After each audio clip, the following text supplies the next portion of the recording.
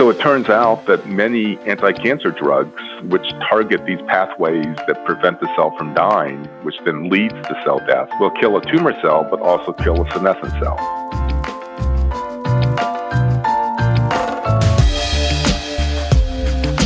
humanOS. Learn, master, achieve. Welcome back, everybody. I'd like to welcome Dr. Paul Robbins to humanOS Radio. Paul is a professor in biology and aging at University of Minnesota, Department of Molecular Medicine. His work focuses on the role of inflammation in aging and the discovery of chemical agents that might influence the aging process. And as you are no doubt aware, humans are living longer than ever before, but the incidence of chronic degenerative disease increases exponentially around the age of 65. Why then? So for decades now, medicine has been targeting symptoms of aging process, which are chronic diseases like diabetes, et cetera. But what if we targeted the aging process itself rather than trying to treat individual diseases as they arise? Might we make more progress successfully dealing with these conditions if we think outside of the disease paradigm? It is my opinion that the next major step function improvement in human health will come from the field of aging research. And the exciting thing is that real solutions seem near.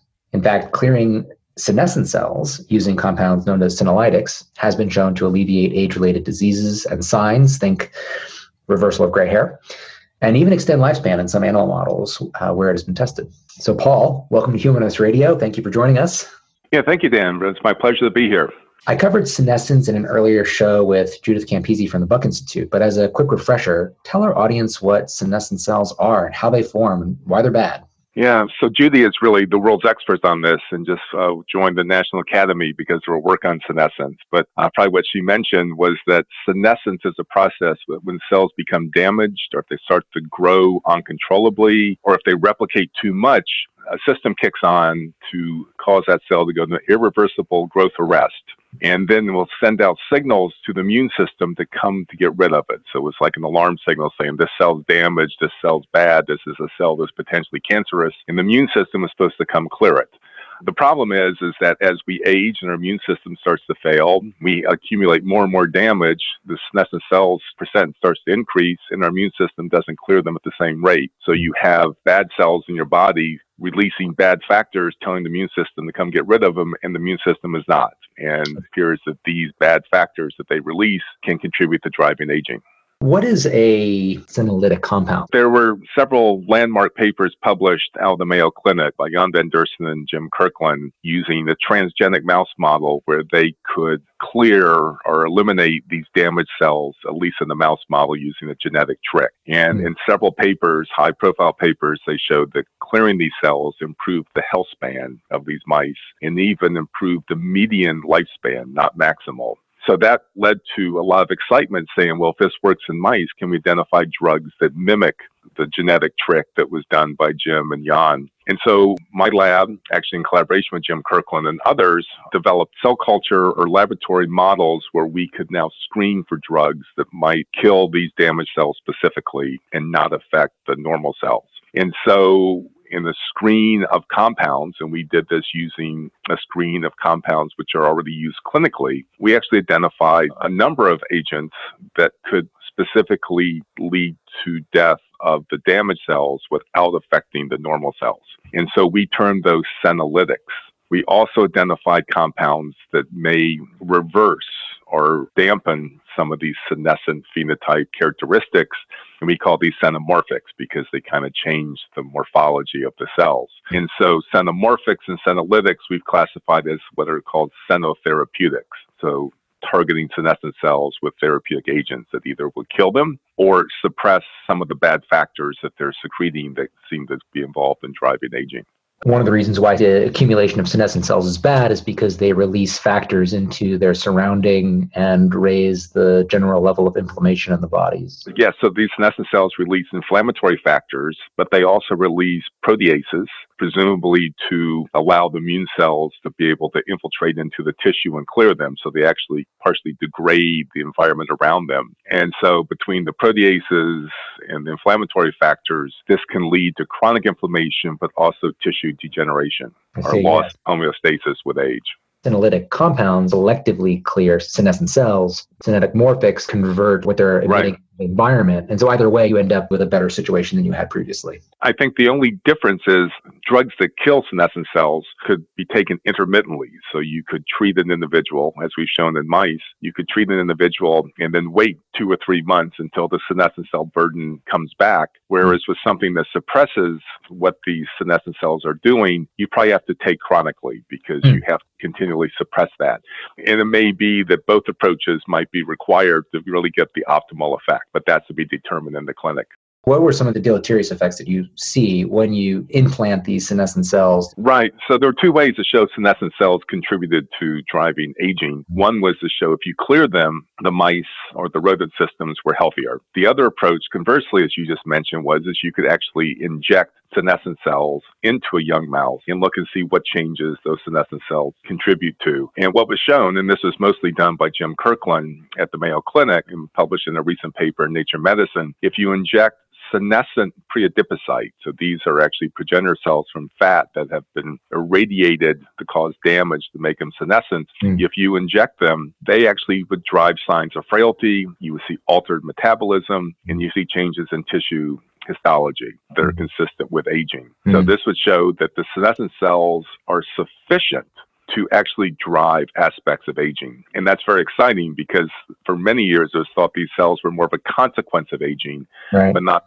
something which was driving aging. But now it appears that these cells are playing a significant role. And the other interesting observation was made is that these senescent cells seem to lead to dysfunction of endogenous stem cells. So it's been reported that if you clear these senescent cells, the endogenous stem cells that are involved in repairing damaged tissues, these are adult stem cells that you found in every tissue in the body, these cells are healthier and they could actually facilitate repair of tissue more readily. So you might actually see, and I don't want to use regeneration or reversal of aging, but if these stem cells become more functional, you might see improvement and not just slowing of the aging process. That's really exciting. I mean, one thing that seems clear with the aging process is the loss and degradation of healthy tissues. So sarcopenia is an example. That might be seemingly due to the increased inflammatory burden that maybe is contributing to these stem cells not differentiating into new tissues. So you just have a loss of them overall. Right. So we definitely see that senescent cells increase with age, but we didn't know to what degree they contributed or just epiphenomenal to the aging process. But because of your model of injecting senescent cells into younger animals, you could see that it was causative of age-related loss of function. And that gave you more confidence to how much these are involved in the negative effects of aging itself. But I think one of the important points I should make is that we show if you inject a lot of senescent cells into a mouse, it drives aging. One of the big questions is what senescent cells in an aging animal or aging human contribute to driving aging? Is a senescent kidney cell, a senescent muscle cell, a senescent liver cell, a senescent brain cell? Or, as I think some of our data is starting to show, it's actually senescent immune cells because they can traffic throughout the body. And so if they're making bad factors, they actually can be all the places in the body where you might not want bad cells to be.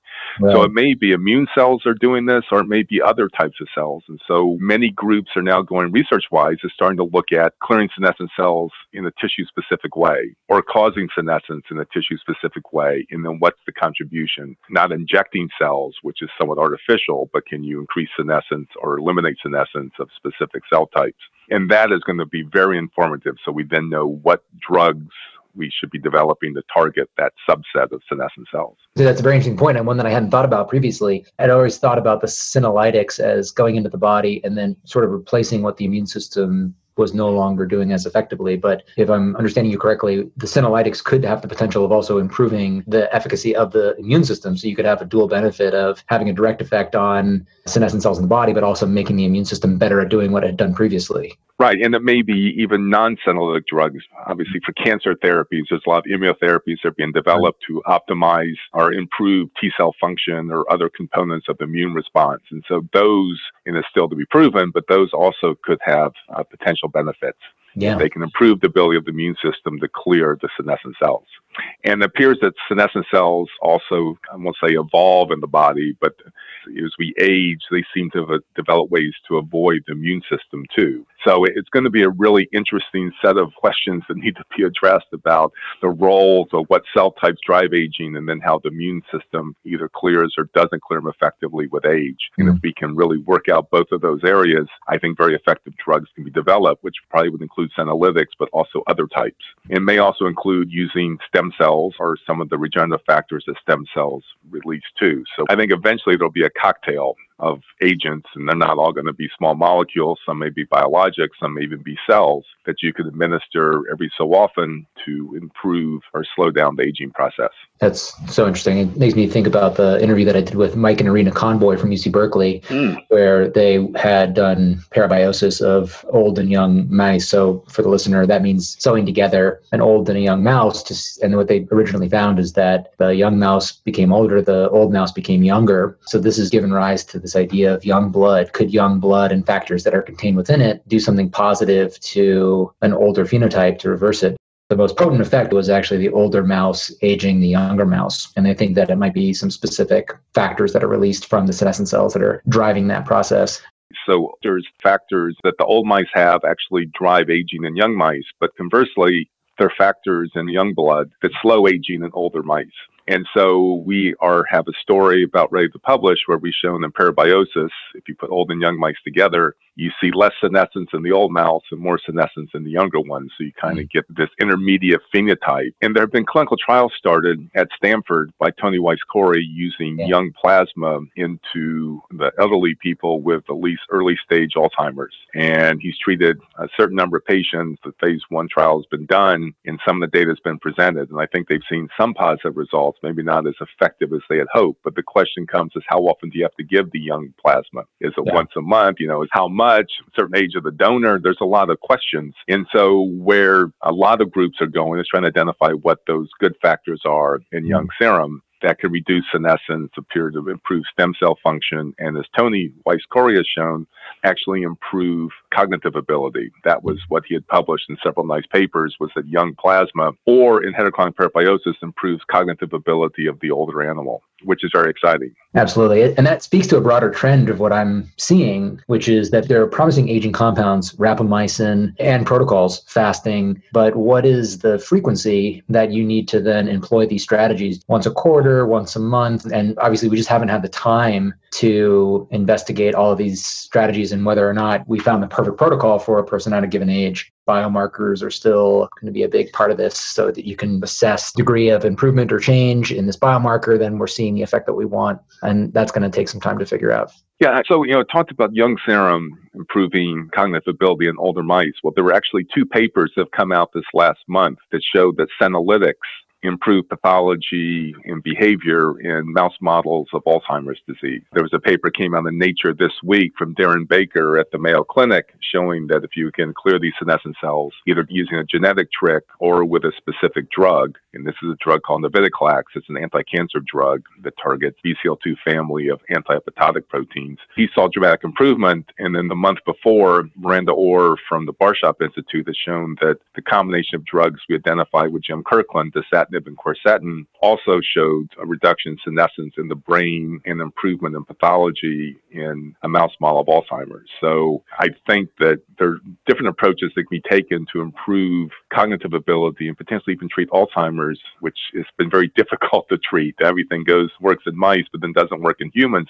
But the preclinical data with both senolytics and with young plasma look very promising. And so there's hope that we're going to see some positive results as this moves into the clinic. It seems like 2 different classes of compounds have emerged that are classically chemotherapy drugs, and then plant phytochemicals like flavonoids, particularly fisetin. Judith Campisi studied apigenin, quercetin, of course. So talk to us about the combination of dasatinib and quercetin. That seems to have taken hold and has been studied now multiple times. Why that combo? So the way these were identified, at least these 2 classes of compounds, was by a bioinformatic approach. And so this started at the Mayo Clinic, and then we picked up the project with Dr. Kirkland to demonstrate that the drugs really did work in the mouse model to eliminate senescent cells. But the concept was he actually analyzed molecularly a senescent cell and compared it to a normal cell. And the first thing that came out was that molecularly, there are many changes in the senescent cell that are similar to a cancer cell.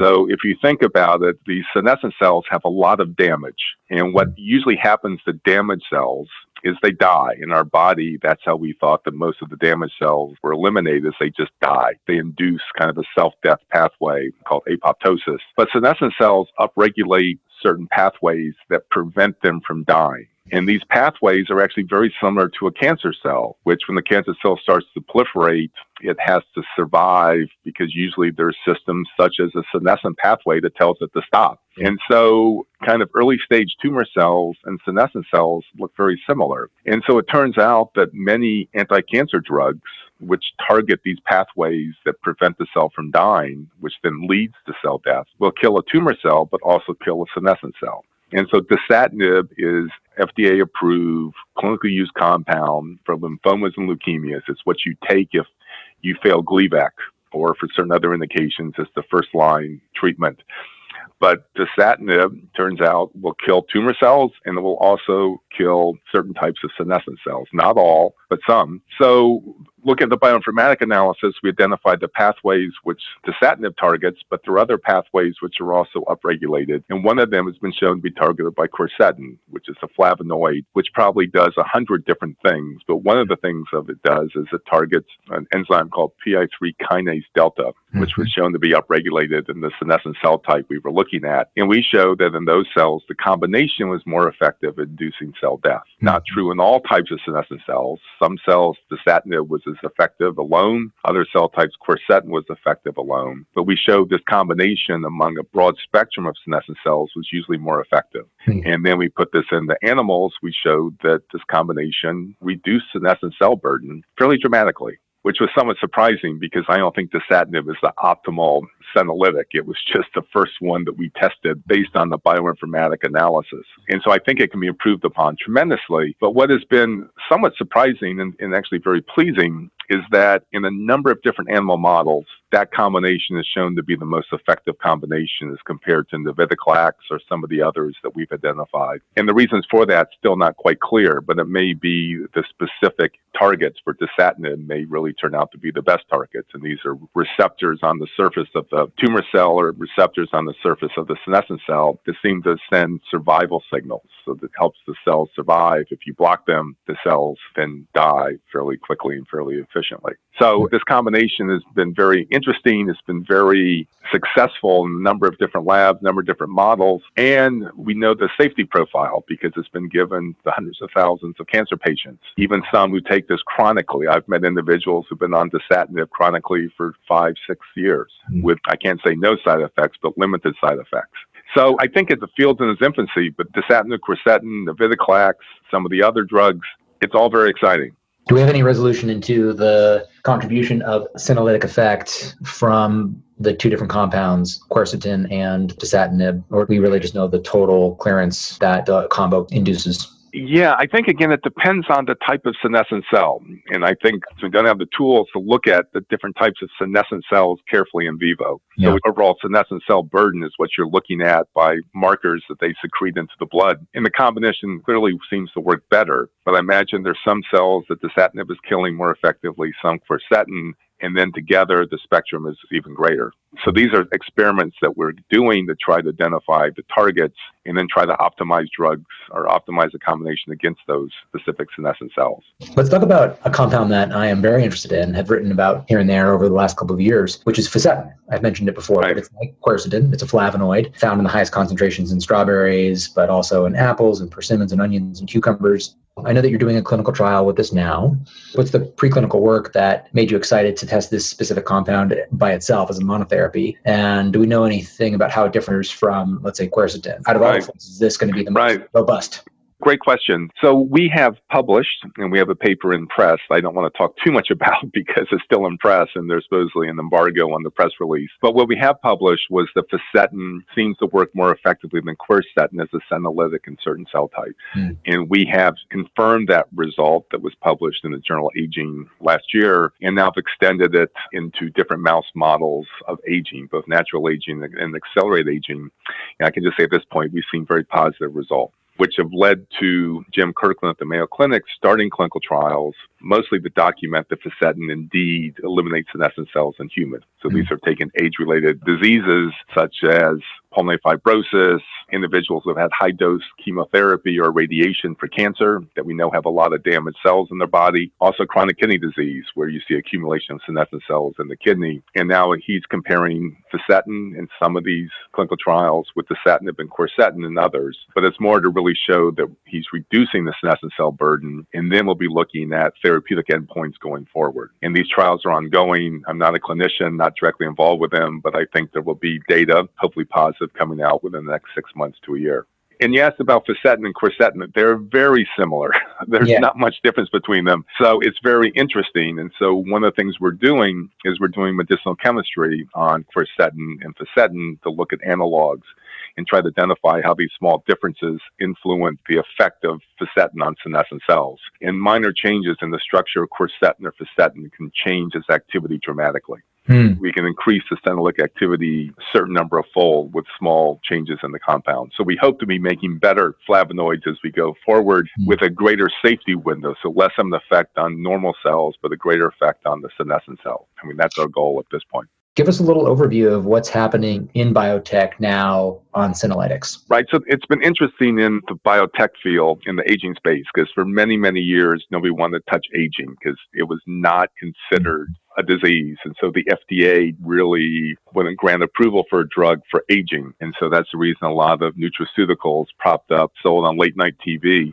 But the FDA is starting now to appreciate that aging is the biggest risk factor for most diseases. And so has reviewed and has approved the first clinical trial for aging, which is a trial that's starting run by Nir Barzilai at Albert Einstein using metformin as the first potential anti-aging drug. So they have designed a study to really show that metformin, which is used for type 2 diabetes, and there's data showing type 2 diabetics actually may live a little bit longer than age-matched non-diabetics not on metformin. So metformin is the first drug going forward. And so this has kind of opened up the space. People are saying, aha, we might be able to do clinical trials for aging. And so Unity Biotechnology was the first company that sprung up in the senolytic space, started out of the Mayo Clinic and out of the Buck by Judy Campisi and Jan van Dersen. And they have started a clinical trial for osteoarthritis with a compound, navitoclax, that targets this BCL2 family of anti-apoptotic proteins. So they're doing intra-articular injection for OA, which has been shown to actually be driven in part by senescence. There are a lot of senescent chondrocytes that lead to cartilage damage. And with Unity having started and recently gone public, other companies are now springing up. And so we have probably 4 or 5 senolytic companies and probably others coming. Everybody has a compound they think might eliminate senescent cells, mostly in the laboratory, not necessarily in animal models or in the clinic yet. But there's a lot of new companies that are thinking this is where the future is going to be, because we can treat not only a disease, we can maybe slow down or prevent onset of numerous diseases. And so the space is starting to take off. Yeah, so just to surface that big point there, for the first time, the FDA is supporting a trial that is specifically in aging and not just on a chronic disease. And that's opening the door for other studies and compounds to be tested specifically for aging. And that's a big deal. That's correct. So the metformin trial is called the TAME trial for targeting aging with metformin, which will be very interesting to see how that turns out. And then Unity's trial targeting osteoarthritis,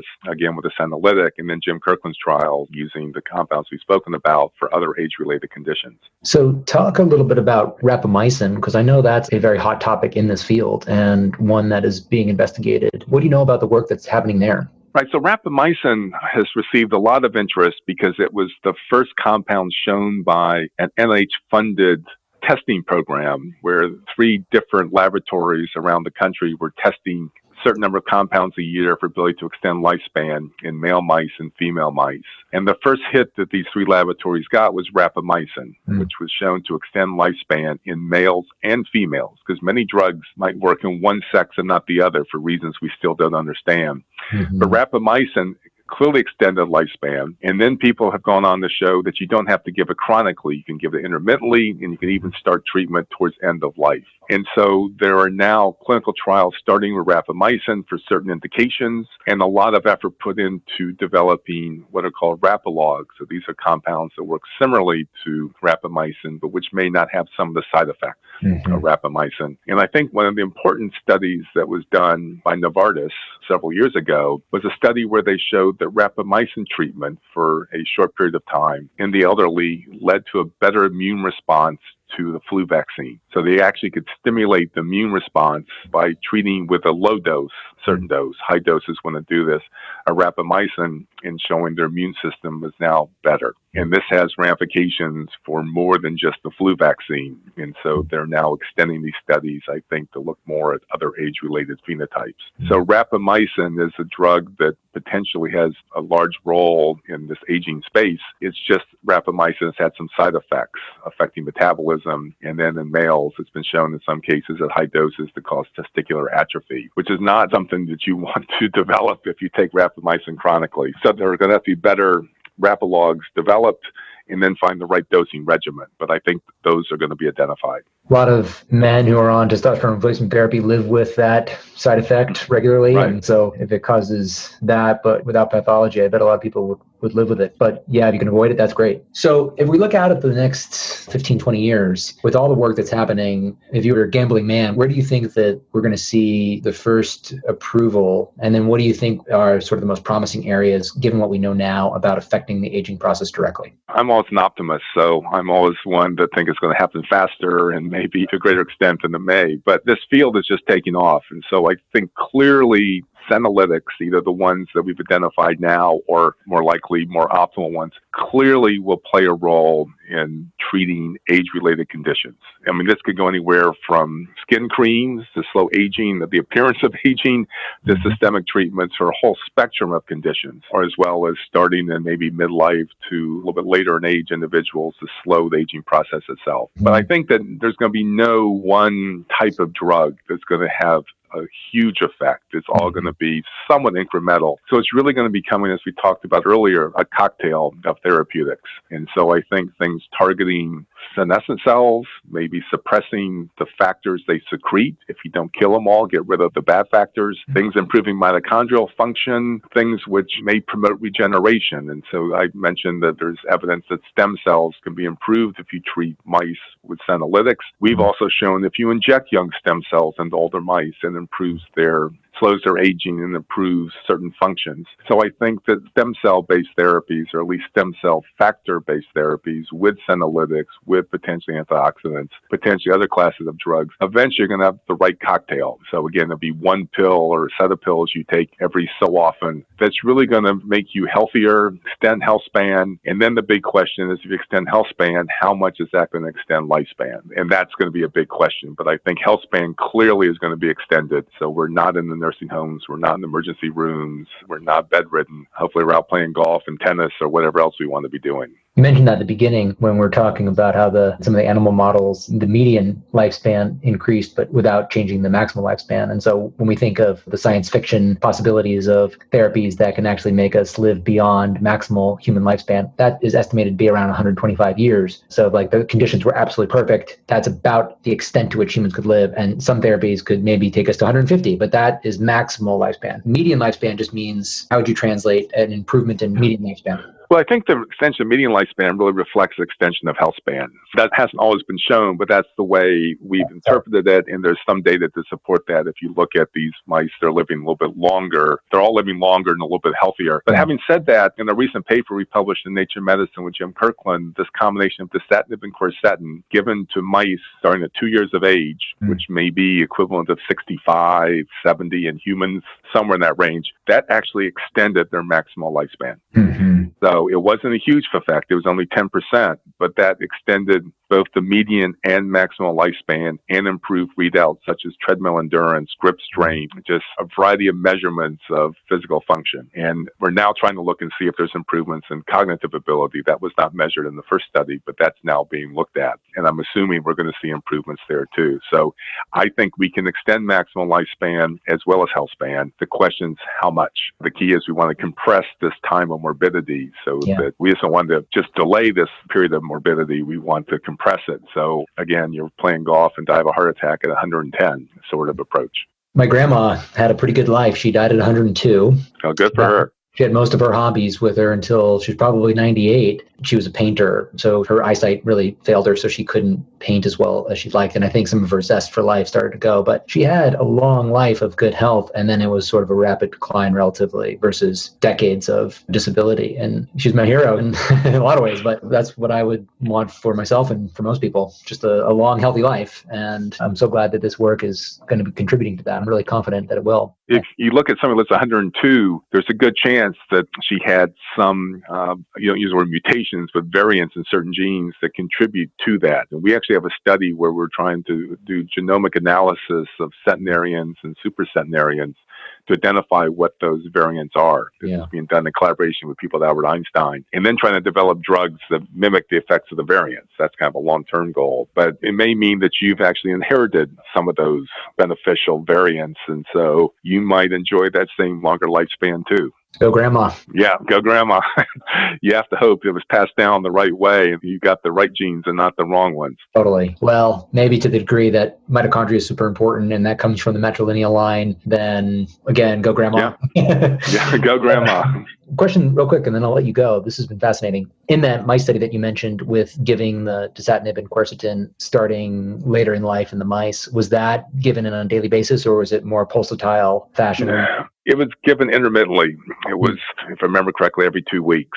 And so, again, it's something that data is consistent with the mechanism of action of the drugs given at that time is by eliminating something. That wasn't the case. You'd have to give the drug more chronically. So it appears that clearing senescent cells starting even at 2 years of age provides a benefit, which means there's still hope for those of us who are a little bit older than you are. Yeah. If you look in diet nutrition, one thing that consistently seems to be a part of longer lived communities is diets that are high in vegetables and fruits that have a lot of phytochemicals. And so one interesting idea is now looking at these phytochemicals pharmacologically and with combination of other drugs. But what about a lifetime of high intakes of these phytochemicals and that having a similar effect, but it's just harder to discern? It's an effect that accumulates over decades. Yeah, I think those questions as long-term administration of these agents and what the effects are going to be, those are really unknown. I think, right now there's just short-term studies, but those are things that we'll learn going forward. It may be that you can get away giving these drug combinations very infrequently. It could be once a year, might be sufficient. As we develop biomarkers to measure the senescent cell burden, we'll know who needs the treatments, maybe earlier than others, and then how effectively they're working. And that's what we really need. You mentioned biomarkers earlier, and that's an area that has not been that fruitful in the aging space, but I think there are now hints that there are potential biomarkers that really can determine biological age and not chronological age. And there's a whole new field of digital biomarkers looking at our markers of physiological health status, which is a newer but growing field that I think can contribute meaningfully to the dialogue. So I'm excited to see the biomarker space expand in that way as well. Kind of an aside, but I heard Brian Kennedy, who used to be the CEO of the Buck, but he gave a talk about a collaboration he has ongoing with somebody in Singapore that's using face recognition to see if they can predict age. And there's just certain facial characteristics that really let the AI that's involved in this project predict the biological age. So he was talking about using facial recognition as a potential biomarker for looking at efficacy of certain drug treatments. So there's going to be a lot of stuff coming that's going to allow us to predict who needs to go on more aggressive treatments and who doesn't, and then who's responding and who's not. Most people have a smartphone, so we could just do that assessment really easily, which means more people might be able to access that. Yeah, it is an exciting time. I just wish I was starting off in this field and not further along, because I think the next 15, 20 years is going to be really exciting. Paul, thank you so much for your time. Yeah. This fascinates me, and I'm really appreciative of the work you do. We all are, and also taking the time to come chat with us. Well, I really enjoyed myself, Dan. Enjoyed chatting with you. Thanks for listening, and come visit us soon at humanOS.me.